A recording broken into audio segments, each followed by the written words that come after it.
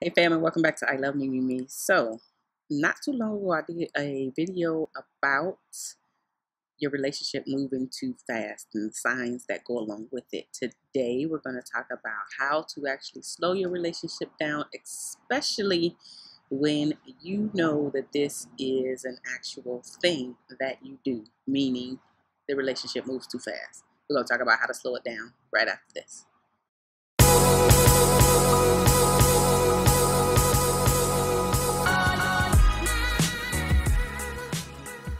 All right, fam, thanks so much for coming back. So, for those of you who are finding my channel for the very first time, my name is Marshawn and I'm your life and relationship strategist.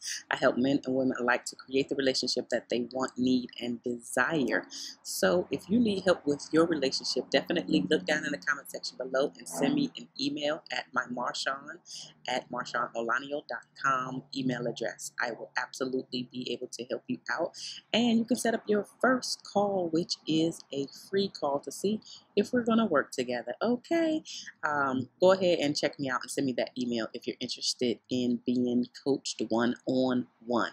All right, so now today's topic is, how do you slow down your relationship if it is moving too fast? The very first thing that you need to do, which is a big thing, is to just sit down, quiet space, maybe playing some music just somewhere where you can actually think and evaluate your relationship.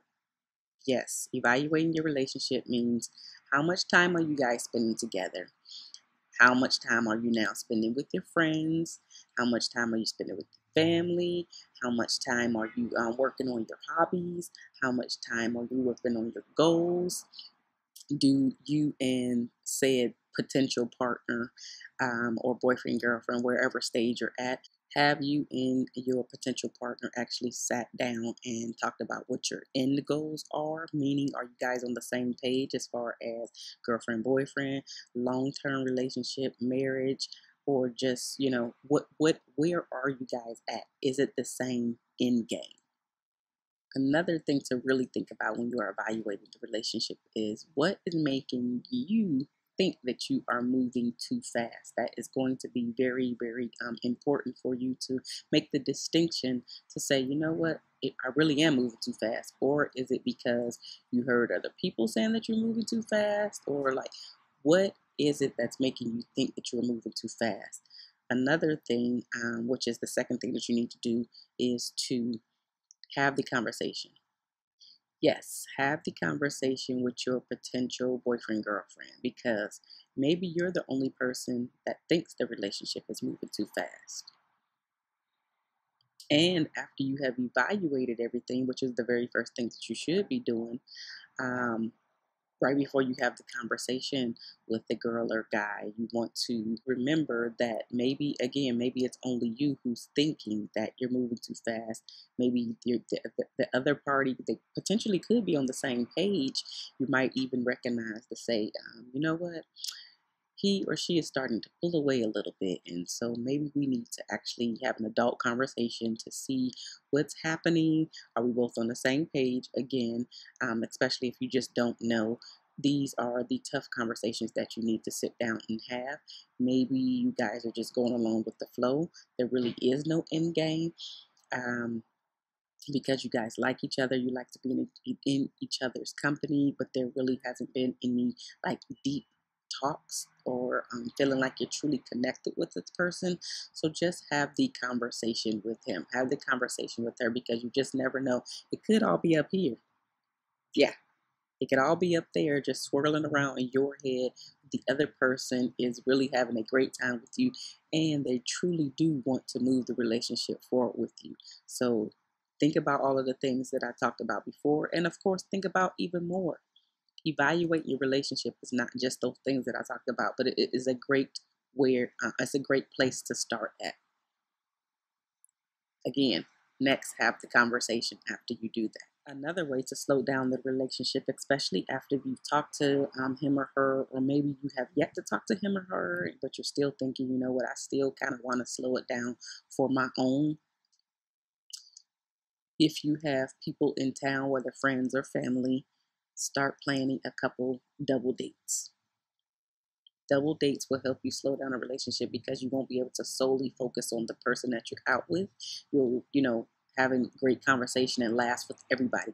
You're still in their company, right? They're still the person that you're going to talk to the most, but you won't feel the pressure when you won't feel the same amount of pressure when you feel when you guys are alone, because you won't be up here for the most part because you have to engage with everybody that's there.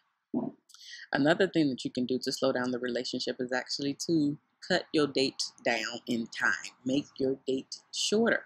So instead of thinking that you need to spend 5 or 6 hours with the person, spend maybe 1 or 2. Quote unquote, fit them into your schedule. Even if you don't have to really fit them into your schedule, again, you want to slow the relationship down. And then way to do that is to still see them, but cut back on the time. And especially, this is a side note, it really depends on how long you guys have been talking, hanging out and everything. If you are spending hours and hours and hours, or even days with each other, you need to slow that down, especially when it's a new relationship, a new talking to person. You need to slow that down because anytime things pick up too fast, they usually fizzle out just as fast. So you want it to be a slow build up, because that way you are truly getting to know who you're actually dealing with, and not just going with the flow, or not just getting scared, right? You're not getting scared. You are knowing exactly who you're dealing with because enough time has passed, enough incidents have passed. You guys have maybe had your first argument, your second argument, but you can see that they're able to argue effectively. They're able to still have my back, not turn their back on me, not fight dirty and all this other stuff. And this is a plug. This I talk about in my book as well. 20 ways to create an awesome love story. Yes. Look out for that. Next week. No, in 2 weeks. In 2 weeks. Oh, no, I'm lying. It is next week. Next week, I release my book. Okay. Now, let's get back to this. Another way to slow the relationship down, especially if you guys have yet to have sex because you are still trying to feel the person out, but you know that y'all sexual tension is there. Let's just keep it real. Stay out of the house. Yes, keep your date shorter and stay out of the house. For sure.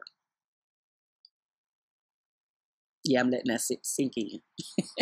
Stay out of the house as much as possible, and absolutely do not stay overnight, especially when your sexual tension is going crazy, because you're going to fail. There are some people out there who have self-control and will not fail this, but the majority of us will fail this, especially when the sexual tension is high, and then we're spending the night, and those bodies get to rubbing up against each other. You get my drift? Okay, so as much as possible, especially if you have yet to sleep together, because you want to get to know them a bit better, stay out of the house, keep those dates shorter. The last thing that I want to point out is try your very best not to meet anybody that he talks about all the time, meaning the important people in his life, like his family and even his friends, because you're still trying to figure out where you're at with this person. Do you want to continue with this person, or do you want to slow it down and potentially let it fizzle out and go your other way or whatever? So as much as possible, until you know where you at with this person, do not meet anybody that's important to him, that's important to her. Friends, family, definitely not going to work functions, just all that stuff. Just keep it cool for now. I'm not saying forever, but until you figure out where you're at, you need to not do any of that stuff. So I hope that these tips have helped you out. Definitely let me know down in the comment section below if they have helped you out. Are you in this situation where you need to slow your relationship down? Are you a person who usually does go full force, but you really want to slow it down because you want to evaluate this person and just do something different so you can get different results?